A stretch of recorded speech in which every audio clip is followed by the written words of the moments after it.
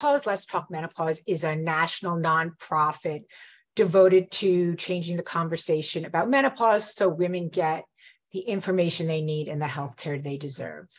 I want to emphasize that all of our menopause talks are for information purposes only. So to get medical advice, please seek help from a medical practitioner or your doctor. Just a few housekeeping items before we begin. We have disabled the chat, so we want you to pose your questions in the question and answer section. We will be using the chat to send you different links that are relevant to the talk. And so post your questions and we will try to get to as many of them as we possibly can. And at the end, we're going to have a very brief poll.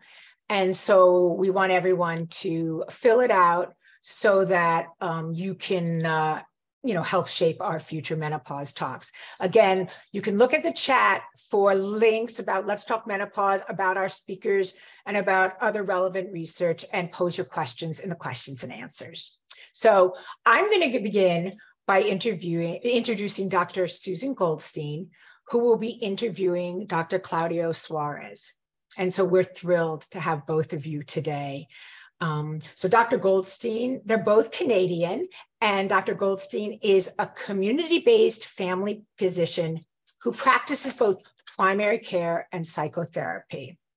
She's also assistant professor in the Department of Family and Community Medicine at the University of Toronto. And she has a special interest in women's health. She is on the board, a board member of the Canadian Menopause Society and a certified menopause practitioner. She has also developed a menopause assessment tool, the Menopause Quick 6, MQ6, which we will put a link in the chat, with an accompanying treatment algorithm, and which can be found at mq6.ca for Canada. And this is a really important project because it's designed to help both physicians and women better understand the symptoms they're experiencing and what treatments they can turn to. I just want to say one other thing. We're particularly thrilled by this menopause talk. Dr. Soares, the kind of research he does on depression and mood challenges in midlife, perimenopause, and menopause is so critical. It's just the kind of information we need, women need all over the world to understand what to expect during this time and what treatments can promise the best effectiveness for women who may be struggling during this period. So now I'm going to turn it over to you, Dr. Goldstein, and thank you so much. Thank you very much. I'm quite excited to be here for a number of reasons. First of all, Dr. Soares is really an international expert on this topic, and my good colleague and friend. And it's lovely for us Canadians to be able to speak to everyone across the US as well. And as a primary care provider and someone who works in mental health, mental health issues are just so important and not as well understood, particularly for this vulnerable population that is perimenopausal and menopausal women. So quick introduction. Dr. Soares is a professor and chair of the Department of Psychiatry at Queen's University in Canada, treasurer and member of the Board of Trustees for the North American Menopause.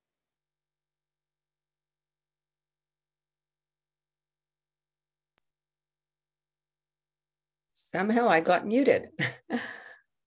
Okay, where did I start my intro or? Yeah, you were on the names, but maybe it was a sign you keep it short. All right, well, it's a quick one. So Dr. Soares has focused on novel treatments for midlife women with all kinds of mood and sleep issues. He's interested in applying digital health technologies for treatment monitoring and relapse prevention, and a sought-after educator, more than 200 presentations, numerous grants and awards. And I can't not mention this. You won the 2019 North American Menopause Society Thomas Clarkson Award for Outstanding Research. And thrilled to be in a conversation with you today, Dr. Soares. We're going to get to it. Don't know what happened with the muting. So let's start by setting the stage here a little bit and just talk a bit about risk and prevention. It's interesting that in menopause, not all women suffer, Some women do, some women are more likely than others to experience depression during the perimenopause or menopausal transition. Could you speak to that? Yeah, for sure. Well, first of all, thank you, Suzanne, for being here. It's a pleasure to share this session with you. And I also thank Jessica and Donna and Let's Talk Menopause to give us an opportunity to talk to this audience.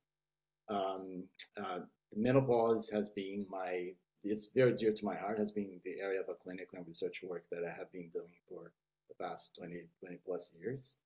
And one thing that I think it's even in the title of the talk, right? If it's not in your head, I think as people are still struggling to understand, is this something that all women or some women will face? And if it's real for whom? Like, who are the ones who might be more likely or less likely to face depression or depressive symptoms? And we're going to be talking about depression, depressive symptoms as well.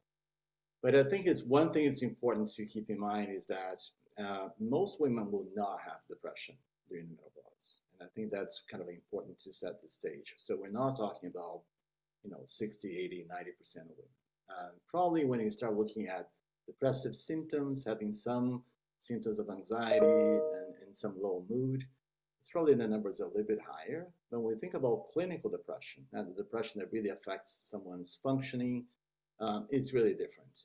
And I think, thank you, Donna and Jessica, for putting this slide. So I think one thing that it's important for us to keep in mind is that overall, across the lifespan, right, from puberty all the way to menopause and beyond, women are more likely to have depression than men. And at any given point, that risk is around, I'll say, around twofold increased risk for women, twice as much as a high risk for depression in women compared to men. And it happens more during the reproductive years. So when you look at young girls before puberty or before menarche, their first menstruation, or older women in their 80s and 90s, the proportion between men and women for depression is very similar. It's 1:1, close to 1:1. But between the ages of 12 to 50 or 55 up to 60, the risk is higher. So that's the first clue that it might have to be something to do with that period of time when women are exposed to hormonal changes, right? From the menarche all the way to menopause and beyond. So they are exposed to hormonal changes, and that might be one of the reasons why women have more risk for depression in general, but definitely more risk for depression around the time of menopause. And what we're going to be discussing today is those two ideas, that maybe there are some windows of risk or windows of vulnerability during which women might be, or some women might be, at high risk for depression. And we know at least 3 windows. I could probably include a 4th window here, which is menarche, when girls are having their first menstruation. So that time can be very tricky. We all know that everybody who had adolescents or preteens and teens know that can be a challenging time for many different reasons, but also including the exposure to hormonal changes. And the other ones are the premenstrual phases or premenstrual syndromes for some women, or PMDD, the premenstrual dysphoric disorder. Perinatal postpartum can be also tricky for some women to develop a blues or severe blues, or even depression. And then a menopausal transition. So there's something about those windows that puts some women, but not all women, at high risk. So one clue here is that we know that once more vulnerable to hormonal changes, always more vulnerable to hormonal changes. So women who had a history of being more sensitive to hormonal changes are more likely to experience depression during the menopausal transition. The flip side of that is that there's an opportunity for us to treat treatment for depression. So on one hand, women are more likely to have depression, more exposed to have depression, and more likely to have depression during hormonal changes. On the other hand, that creates an opportunity for us to develop and tailor treatments for women the way that we cannot tailor for men. So men have depression across the lifespan, but they are not as vulnerable to hormonal changes like women can be. So although men may have hormonal changes during the andropause, right? So when they are transitioning to low testosterone levels, they're not as sensitive to hormonal changes as women can be. So we cannot really tailor the treatment for depression men the same way that we can tailor the treatment for women. So one thing that, when you ask me, so who might be a higher risk for depression and who are those? one way to look at it is look at those two buckets of risk factors, right, that we have in that slide. One on the left-hand side of the slide that I'm looking at, so we have what we call continuum-related factors. So these are factors that will follow a woman throughout her life. So basically things that happened to you in the past and you carry on, and they will be your, for the lack of better terms, your emotional baggage. So things that you're carrying with you that make you more vulnerable to develop depression at the time when you can be more vulnerable. So the other example, for instance, when you think about medical conditions, right? So diabetes, you might have a predisposition for diabetes. You might have a genetic predisposition. Maybe you had some other risk factors, including your diets and your exercise or lack thereof throughout your life. But then at some point in life, you might be more vulnerable to develop diabetes. And all those risk factors that have been following you throughout your life might be compounding to increase your risk. So it's similar here. So women who had a childhood trauma, early exposure to traumatic events, right? Emotional neglect, abuse, sometimes sexual abuse, they're more likely to have depression in general. But the studies are showing that they're also more likely to develop depression during the menopausal transition. So there's something about a biological scar that carries on with trauma that increase the risk for some women to have depression. There's actually studies showing that trauma, early childhood trauma, also increase the risk for cognitive changes during menopause. So women who have more cognitive changes, working memory deficits or challenges, more kind of a brain fog during menopause, those who have trauma in the past have a high risk for cognitive changes.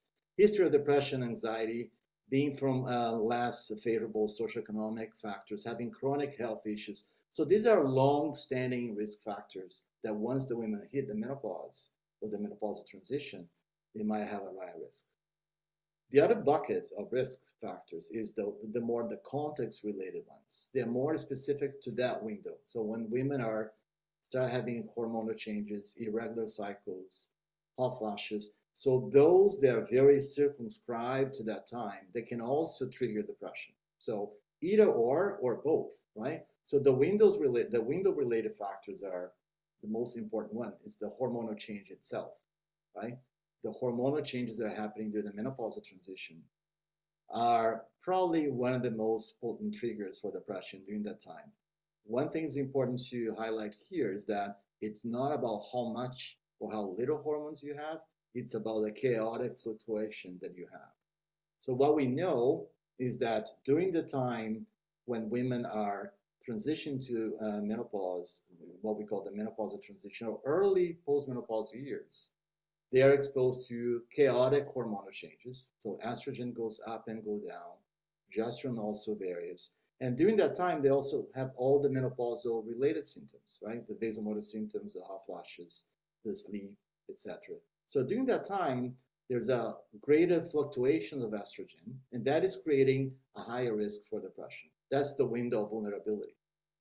If you remember the slide before, it talks about the window of opportunity. So how can we leverage the fact that we learn about that vulnerability? How can we mitigate that risk? How can we reduce that risk? One thing that we learned over the years is that if we reduce the hormonal change, the noise that is caused by the hormonal changes, we can reduce the risk for depression. We didn't learn that from menopausal population. We learned that from PMDD. So we learned that you probably know, Susie, know well, and probably some of the attendees in the talk today, the chat that we have, they know that sometimes women have severe PMS, menstrual symptoms, and they have moody and dysphoria, and then they go on OCs, oral contraceptives, and if they take the oral contraceptives on a continuous fashion, they don't have PMS anymore, right? So what is happening there is that we are tricking the system, right? So we're sending a signal to the body that the hormonal changes are not more there because you're keeping the hormonal levels stable. So we reduce the ups and downs, and by reducing that, they improve their PMS. The same thing happens in the menopausal population. So when women receive hormonal therapy, some, not all, but when they receive hormonal therapy, so that sends a signal to the body that the ups and downs are under control. So whatever was actually affected by these unstable estrogen levels and all the other hormonal changes, so it becomes more stable when women go on hormonal therapy, and that reduces their risk for depression, or in some cases even treat depression. So there's an opportunity to, once you know that hormonal changes can be tricky for some women, to reduce the risk by mitigating the hormonal changes and then using, some cases, hormonal therapies for that. So there are the long-standing risk factors that we know that some women might be more likely to have depression, and there are the window-related factors. They're more specific to that context, primarily hormonal changes, but also vasomotor symptoms and sleep problems. So now we hear all this, and I'm sure all of our women listeners are thinking, oh goodness, how lovely that we have all of these vulnerabilities that just put us at a bit of higher risk. But it's a great way of explaining it, so we have some sense of how the interplay acts between the hormones and all of these other factors. I'm sure our listeners are wondering if there's anything they could do to protect themselves from mood disorders that might arise, because we do know that not only do we see a reemergence of depressive symptoms in perimenopausal women, but we'll see first episodes of depressive symptoms for some. So are there any preventive measures that women can take? So that's a great point that you actually raised, Susan, that the strongest risk factor for depression menopause is having depression before, right? So when we talk about all those risk factors, nothing trumps more a history of depression as a risk factor. Why is that? Well, because you're then combining a predisposition to have depression plus the vulnerability of the window, right, of the perimenopausal transition. So those two factors for some women can be quite tricky in terms of increasing their risk for depression. So one thing that you mentioned before, that when we're discussing all the risk factors, is to really be aware of those and to have a good broad conversation with your patients. So if you know, and if you, for instance, if you're a family doctor, you're following that patient and you know that patient very well, and you know that patient has a history of trauma or history of depression, anxiety, and now she's coming to your office, she's perimenopausal, she's having, irregular cycles, she's not sleeping well, and she's complaining about mood symptoms. Don't really minimize those symptoms, because you know, based on her history, that she's more likely to develop depression as opposed to other women who never had those risk factors.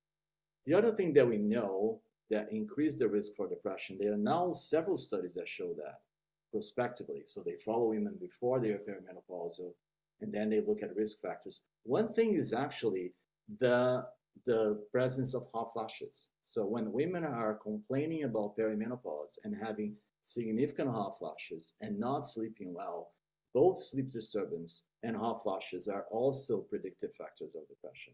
So if you think about the screening for depression, so having hormonal changes, having history of trauma or anxiety, but also complaining about severe and bothersome hot flashes. So it is a strong signal for a potential risk for depression. That's why when we talk about treatments of depression, we have to think about treating the patient as a whole. So looking at all the potential symptoms that are contributing to a poor functioning and poor quality of life, and knowing that the patient is affected by hot flashes and sleep problems, it would be not only a risk factor for depression, but also important to keep in mind when you design the best treatment option for that patient. That's so helpful. Thank you. I just want to flip that for 10 seconds and just remind the listeners that, yes, primary care providers really need to be sensitive to, if you have a patient that has had a history of depression, that they are at higher risk. But I think there are a lot of knowledge gaps in the menopausal world. So what can women do to empower themselves? If you know that you've had mood issues, you can go to your primary care provider during your physical and just say, do we need to keep an eye on my mood when I start to hit perimenopause and when I start to lose my periods or have symptoms? And you can be the initiator of that. And that's a bit of insurance that you can throw in. So thanks for that. We're going to move on to treatment, because I'm sure our listeners really want to know about how we treat depression with our perimenopausal, menopausal patients, and if that differs in some way to treatment at other times in life. So the answer is yes. So you do have a specific treatment strategies for depression and perimenopause, and that's probably something good, because I I hope that at some point we get to the level in mental health that we can tailor treatments for all conditions that we have.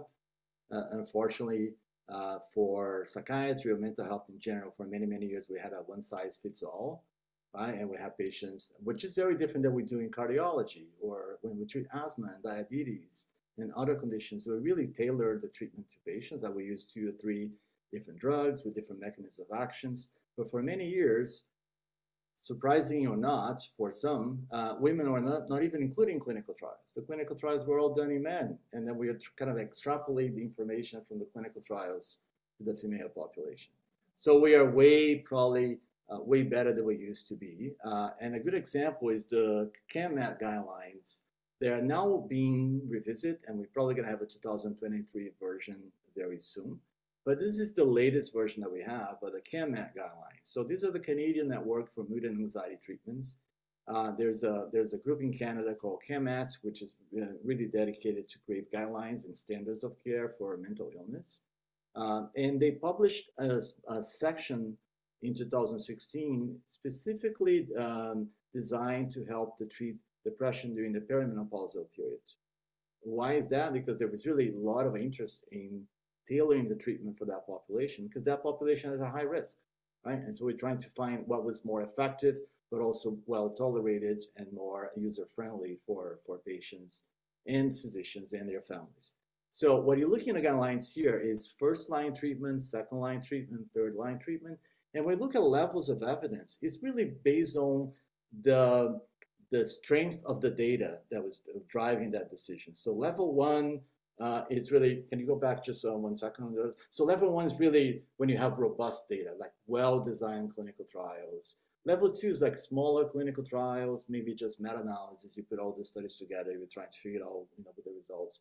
Level 3 is like smaller studies, sometimes studies that didn't use placebo, like what we call open label trials.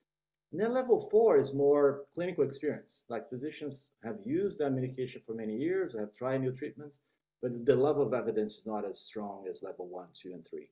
So based on that, you can see that the only level 1 that we have in that guidelines back in 2016 is desvenlafaxine. So desvenlafaxine is an antidepressant that is called SNRI because it's working more in norepinephrine in your brain and serotonin, one of those 2 chemicals together with dopamine. So why desvenlafaxine, which is also known, one of the trade names is Pristiq. Why is Pristiq first line?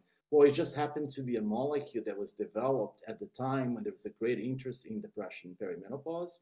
And they were also studying the same molecule for hot flashes. So the company was developing the molecule really well-designed studies to assess depression and show that desvenlafaxine worked very well for depression. But we can also look at all the other treatments that have some evidence. So cognitive behavioral therapy, CBT, it's not a medication, it's a psychological treatment, but has very strong evidence, it's level 2, to treat depression in the population. And then you have, in the second line, estradiol. So estradiol provided transdermically, so patches or gel, shown to really treat depression almost at the same level of efficacy as antidepressant. It's level 2 because we have smaller studies and fewer studies looking at estrogen, but the signal that we get from studies is as potent, as strong as we get with antidepressants. And if you go to the list, you're going to have a lot of a level 3, a lot of antidepressants that we use. Lexapro, Cymbalta, citalopram, Remeron, mirtazapine, quetiapine, Seroquel, venlafaxine, Effexor, fluoxetine, Prozac, Paxil, Zoloft. All the antidepressants have some data showing that they can be very helpful for depression.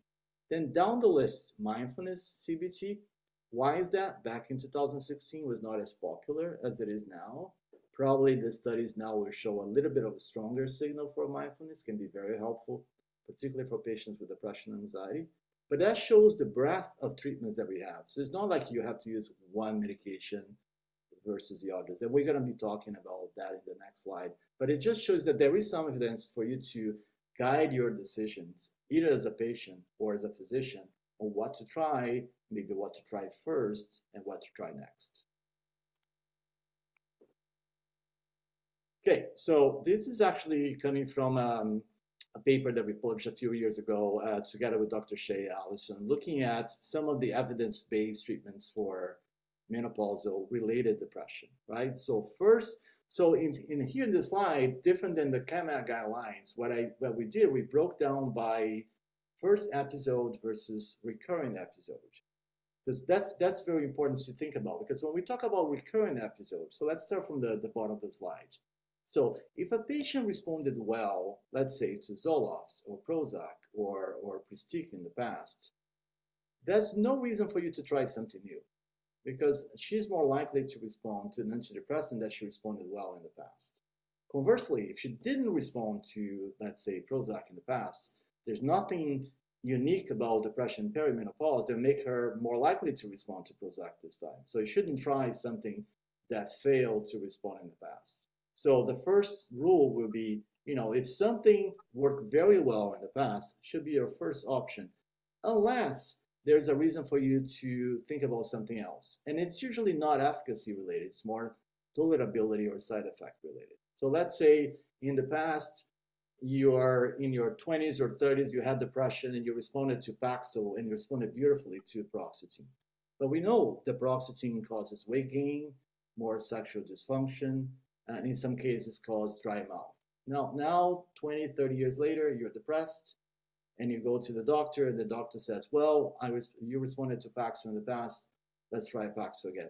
You might say, wait a minute, do I have any other options? Because I don't want to gain weight, I don't want to have sexual dysfunction, and I would rather try something different. So that's totally reasonable to try something different in that case. So just keep in mind that efficacy and tolerability would be important. But then goes to a first depressive episode. So you never had depression in the past, so you don't have a history of responding or non-responding to medication. So then you have all the options that are listed here. So you could try psychotherapy first. You could try cognitive behavioral therapy to deal with those automatic thoughts, distortions that you have about yourself or the situations around you. CBT is proven to be very effective, right? And if you have access to CBT, now we have CBT online. There are a lot of services that provide or broaden the offer of CBT. But if you want to try medications, or if you need to try medications, you have all those SSRIs or SNRIs or others that are listed here. They have studies showing efficacy. Remember, desvenlafaxine is the one that has more evidence, but all the other antidepressants that are listed here have some evidence of benefits. So you really have, so it's the blessing and the curse. The blessing is you have a dozen options. The curse is that you have a dozen options and you have to figure out which one's going to work, right? It's that between you and your physician to look at all the safety and tolerability and efficacy data and then choose what is probably best for you to try first in your particular case. Excellent. I think there's... Yeah, so the next slide, I think Jessica was just sharing the second slide on the treatment. So maybe we can spend a little bit more time discussing that. So we touched on I'm just wondering, Claudio. Yeah. I'm sorry to interrupt, but as we're going through, there was a question in the chat, and I just wanted to help maybe as we go through clarify if there's a difference between treating the women who are perimenopausal, who are at the greatest risk of depression symptoms, and post-menopausal. So if you can just highlight if you would do something different as we go through. Absolutely, and that's the perfect segue for that slide. So let's go back one step on the treatment of depression, the perimenopausal and early postmenopausal years. That's when the window of risk is the greatest, right?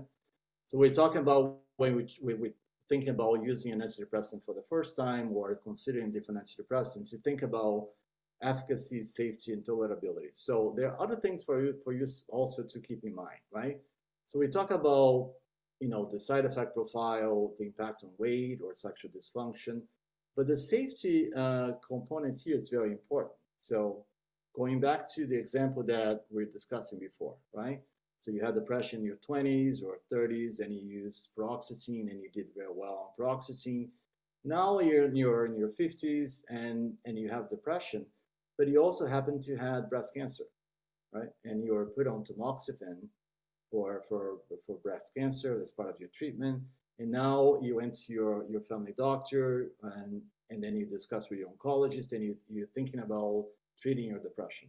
So one could say, well, let's use paroxetine that you used in the past because it worked well. Well, paroxetine actually inhibits the effects of tamoxifen, makes tamoxifen less efficacious and less safe to be used, right? So basically affects the ability of tamoxifen to work in your body as it's supposed to do to reduce the risk for breast cancer recurrence. So you have to think about drug-drug interactions more carefully during that time, because during the menopausal years, that's when a lot of the medical conditions are emerging, or when they're more likely to be on 2 or 3 more medications than they were in their 20s, right? So think about safety as a drug-drug interaction is important.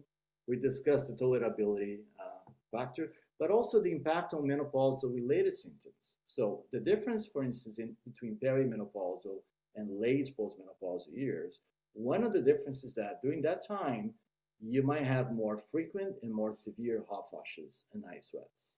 And you're also more likely to have more sleep problems.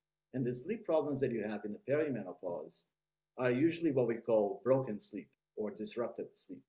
You don't have trouble falling asleep. Maybe you do a little bit, but you have trouble to stay in sleep. So you have this disruption in your sleep that you wake up and you fall asleep, and you wake up, you fall asleep. It's really, this disrupts your sleep pattern and affects your ability to function.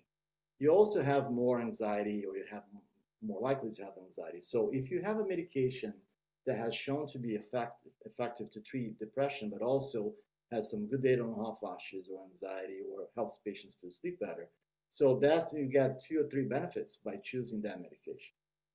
The other thing that you have to keep in mind is estrogen, right? Estrogen will be effective for depression or depressive symptoms in the perimenopausal or early postmenopausal years, but not in postmenopausal years. So there is a window of opportunity for you to use estrogen, which is not that much different than the estrogen, the window of risk, the critical window for cardiovascular benefits. So it's when women are transitioning to perimenopause or in the early postmenopausal years.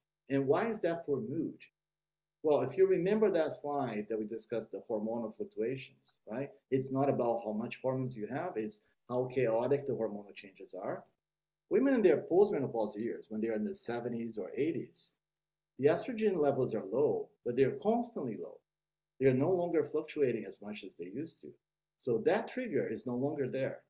Therefore, the estrogen is less likely to work as well as it works in the perimenopausal years. Because one thing that estrogen does is regulating that hormonal change into a more uniform way. So it does work as an antidepressant, but also works by reducing the hormonal changes. So it is more likely to work in the perimenopausal years, in the first, I would say, 5 years after the perimenopause or the menopausal transition. So during the transition and the 5 years postmenopausal, then in the late postmenopausal years. And then we have clinical trials that show that very, very elegantly that it does not work in postmenopausal. So if you have someone struggling with depression and perimenopause, having indication for estrogen because they're having hot flashes or night sweats, don't have any contraindications for estrogen, and they have depressive symptoms, that's the perfect population that you can try estrogen. And in some cases, you can try estrogen first. You can do a sequential strategy. You can try estrogen first. The data suggests that using transdermal estradiol is better than using oral estrogen. So use transdermal estradiol, and then you can see the benefits for mood, quality of life, depression. Within 4 to 6 weeks, you're going to be able to see if there's any benefits. And then in some cases, if they need antidepressants, they might need a lower dose of antidepressants because there is some synergistic effect between estrogen and antidepressants for that population as well. So hope I answered the question about peri versus post. That's so helpful. And it's such an important distinction that we do need to make. So I really appreciate that. While we're talking about hormones, there was a question about the birth control pill or combined oral contraceptives. Are those considered hormone therapy? And I think particularly, can you consider those when we've been talking about hormone in the treatment of perimenopausal depression? Is there a role for the birth control pill or COC? There is. And then probably in the women who are actually, if you think about someone in their late 30s or early 40s, or up to mid 40s, sometimes they are coming to see you as a primary care physician. Quite often they don't come to see me as a psychiatrist, but they come to see either a gynecologist or primary care, they say, well, my cycles are getting irregular, my PMS is getting worse, but I'm still having relatively regular cycles. They're still menstruating quite often. So if you're probably going to try to use hormonal therapy, which has much lower concentration of estrogen, you won't be able to suppress the hormonal changes that are happening, the ups and downs. So the first trial for that population, if they don't have any contraindications to use oral contraceptives, would be to use continuous OCs, right? To try to reduce the hormonal changes by using continuous OCs. And in some cases, that's going to be the treatment for them until they are in their late 40s, early 50s, where they probably are now finally entering the menopausal transition. Because remember, the transition from premenopausal to perimenopausal, it may last for years. And then the menopausal transition itself may also last for years. So some women might be symptomatic for a decade, right? And I know it sounds like scary to think about being symptomatic for a decade, but it happens, right? So it might be that for some younger women, using OCs is the first step to regulate their cycles and to minimize the hormonal change, and maybe with that improving their mood symptoms. And that as they transition later on to the menopause and become menopausal, early postmenopausal, that high concentration of estrogen or hormones that you have in the birth control pills, you might not need that. But switching then from that to a hormonal therapy, as we used to call hormonal replacement therapy, but the menopausal hormonal therapy might be the best option. So I would say yes for younger women, particularly for those who had some more PMS-like or PMS-related symptoms. They might benefit from birth control pills for sure.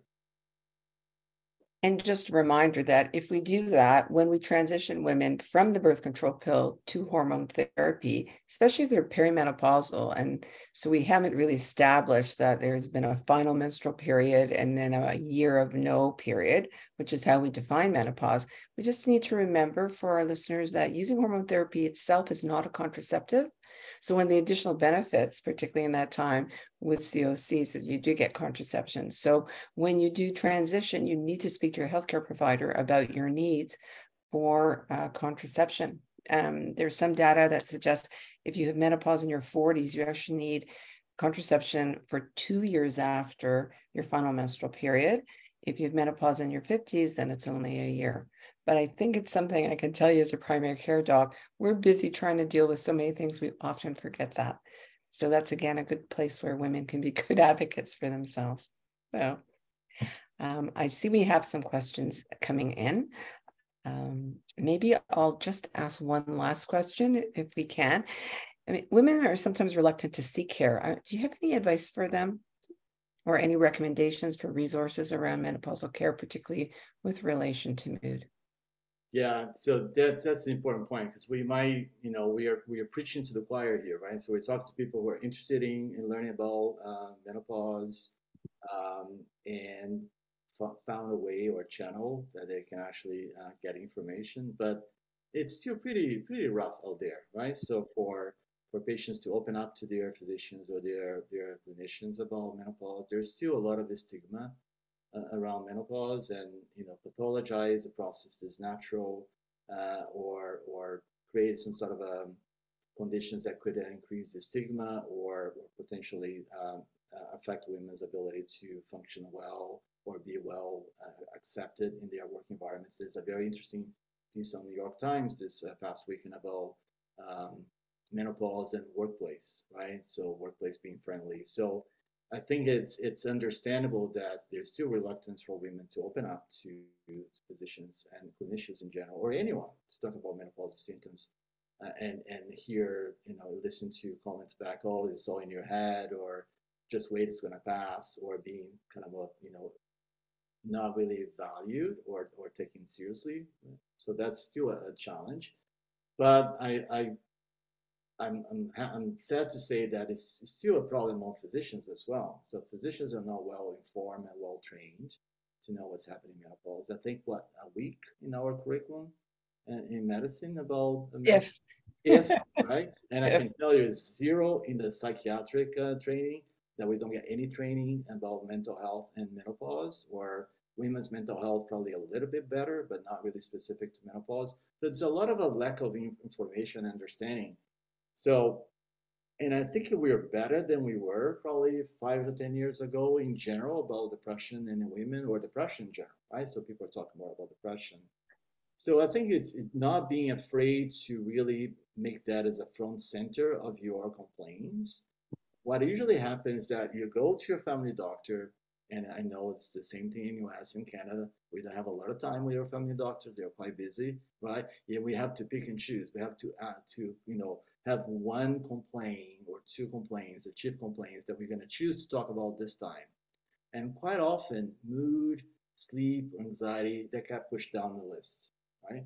And physicians, let's face it, sometimes are relieved that we don't raise those issues with them because they know it's going to take a little bit longer to address those things, to talk about treatments and all the behavioral, psychological, hormonal factors. So it's going to take time. So my first suggestion is that don't shy away from raising that with your physician and just acknowledge that it might take more time for them to say that. Say, maybe in preparation for your next consult with your primary care physician, your family doctor, say, I know that's going to take time, but I really want to talk about my menopause and my mood symptoms. And if we don't exhaust the discussion today, maybe we can do it the next time.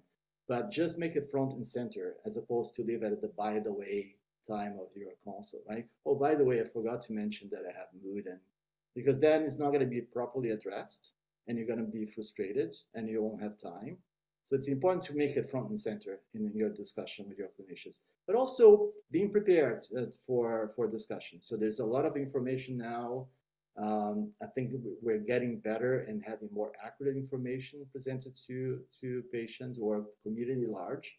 So we have, your website, the MQ6, we have, Let's Talk Menopause, the NAMs have more information. There is also a lot of noise out there, not a lot of information that's not accurate. So I would encourage people to really looking at different websites to get more information. Those that I just mentioned, we know that they have serious people behind. They're putting content that is accurate and it's up to date. But getting the information, being prepared for that conversation with your primary care physician or your physician general or your clinician, I think is important. So save some time for that discussion, having the discussions front and center of your consult, but also being prepared. Thank you for that. That should help people out there. It's a challenge. I can tell you in primary care in Canada, we're actually now told not to even ask proactively about mood issues, which is why I came up with the MQ6, where at least we're encouraging physicians for midlife women to ask about mood and sleep, which is a perfect segue into, I think, an important question I did want us to cover, which is what is that interplay between mood and sleep for these perimenopausal, menopausal women? Yeah, so that's a chicken and egg question, right? So a lot of patients going through perimenopause or menopause, they tell us, I am feeling unwell the next day because I couldn't sleep at night, right? So I have a lot of night sweats or hot flashes. I had to wake up and go to the washroom many times or bathroom.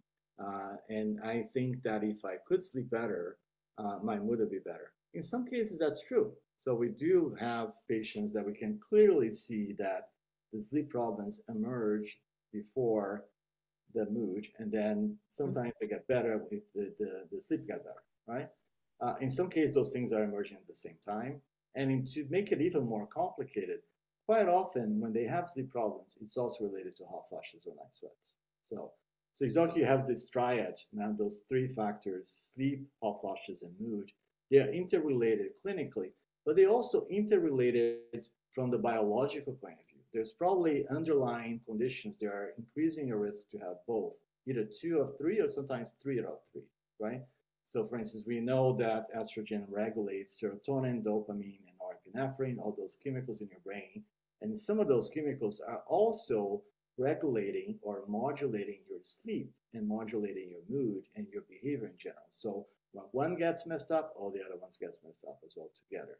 But if you do have a patient that is clearly developing hot flashes, and in the context of having severe hot flashes, they're not sleeping well, and in the context of not sleeping well, they are having mood symptoms. The natural sequence would be treating hot flashes and see how much the treatment of hot flashes improves their sleep, and then how much of that leads to improvement in mood, right? So, and we know that even now you have new molecules being developed or new classes of medications. One of them is actually working neurokinin or NK1 and NK3 receptors in your brain. Not without going too many details, but this is a new class of medication that has just been approved for in the US for hot flushes. There are others on the pipeline coming up in the next year or two, both in the US and Canada. So those molecules are working in your brain through a different mechanism to improve hot flashes. But there's studies showing that they actually have a signal, a positive signal on sleep and maybe potentially mood. And it's not necessarily a domino effect or a cascade effect. They may have independent effects on sleep and mood than the effects that they have on hot flushes. So it could be that in some cases, medications are treating those different factors independently. In other cases, they are treating the hot flashes, and then by treating the hot flashes, patients sleep better, and by treating the sleep, the mood gets better. There are also studies showing that when women use, for a brief period of time, sleeping pills, even if they have hot flashes, they can sleep through them. And then by sleeping through them, the next day they function better. So we know that those things are interrelated. So I would say try to isolate what are the most pressing symptoms that are bothering you. If they're mood symptoms, focus on that. But if the hot flashes of sleep are really there and they might have a domino effect on your mood, really focus on treating hot flashes in the sleep first. That's perfect, because it really is the messy triad, and we have to start somewhere. Just for yourselves and for the clinicians, that when we're dealing with all of those, we have to remember that women in this group also, they can develop obstructive sleep apnea as they age, or if they've gained a lot of weight, they may have other sleep disorders. Sometimes the platter symptoms with the genital urinary syndrome of menopause get them waking up to pee 3 times, 5 times a night, and that just starts the cascade. And then it actually can add to the weight issue, because we know that when women don't get a full night's sleep, that their body thinks they need more calories, and the brain will overcompensate so that we overeat, and then we get the joy of gaining some weight. I'm so happy you mentioned that, because there's, as you said, a lot of sleep disorders. They are not related to menopause, but they can get worse, and we shouldn't overlook them, right? Because a lot of women never had their sleep apnea treated, right? And then at that point in time, that might be the main cause where there's not. So lots to think about. So I love this question. I know you're going to love this one. Have there been data on ketamine and psychedelics with perimenopausal mood symptoms? Oh, yeah. Okay. All the rage now, right? So let's talk about ketamine and psychedelics. So there's probably a lot of interest, as you know, about the so-called psychedelics, and including drugs like ketamine, which is not truly a true psychedelics, but it causes some dissociative states, and it's kind of usually bundled together with psychedelics. So the data on ketamine, either ketamine infusion, so using IV ketamine, or intranasal ketamine, which is a S-ketamine, which is spray. The data primarily is for depression in general, and is difficult to treat or treatment-resistant depression, showing that ketamine has very significant and in some cases very robust antidepressant effects, and very fast onset of action. In some cases, ketamine infusion, a few sessions in a matter of days, can revert a severe depression to non-depressed. And what's interesting, in some cases, really alleviate almost immediately suicidal ideation. And people don't know exactly the mechanism by which ketamine works so well in patients with suicidal ideation. But there are a lot of ongoing studies looking at ketamine in specific populations. There's one study that I'm aware of that was done in Canada, looking at a population of post-menopausal women, or not perimenopausal, but post-menopausal women that had difficult to treat depression, and they showed a very good response to ketamine. But there are no studies that I'm aware of that look at ketamine specifically for perimenopausal depression. And for those that have depression primarily triggered by hormonal changes, it will probably not be any unique or special treatment. because ketamine doesn't do anything for hormonal changes or hormonal fluctuations. But it might help treating depression for those who have more severe, difficult to treat depression that they are carrying on to their postmenopausal years. So I would say for those that have been suffering from depression for a long period of time and now they are perimenopausal or postmenopausal, they might have another additional reason or two to be depressed or to remain depressed. Both ketamine and psychedelics might become options. Psychedelics is still in the early stages of the trials. There are now ongoing trials in the US and in Canada and Europe, sponsored by NIH or Health Canada in Canada, European agencies. There's a lot of interest in psychedelics. I think they learn a lot from cannabis. For those who don't know, cannabis is illegal in Canada.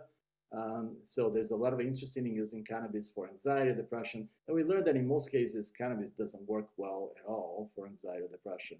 But there is a lot of noise and a lot of buzz about cannabis. So they're trying to avoid the same mistake with psychedelics and really doing well-designed studies, taking the time to try and test psychedelics or different psychedelics to see what works well, and for whom, right? So I would say the jury's still out. There's nothing that would suggest us to go and try ketamine or psychedelics for perimenopausal depression before we try everything else that we discussed today that have very good data on. That's the perfect answer. And you're absolutely right. The data on cannabis, it's interesting. The quality is not there, and it's reassuring to us as clinicians that they are being more stringent about the studies they're doing now. I would say the only reasonable data that we have with cannabis for pain and nausea. Yeah. Everything else, when you look at the studies very carefully, whether it's for anxiety or depression, the signal is minimally different, if different at all, from placebo. So we know that in most cases, you're just getting the placebo effect or just a relaxing effect of CBD, but it's really not treating depression or anxiety.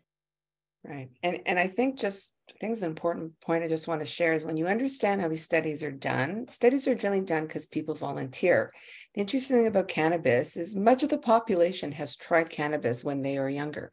So if they had a psychotic reaction or a really negative psychiatric reaction when they tried cannabis at 12 or 15, let's say, they're not volunteering for a study on cannabis in their 20s. So we do have, these studies are tainted by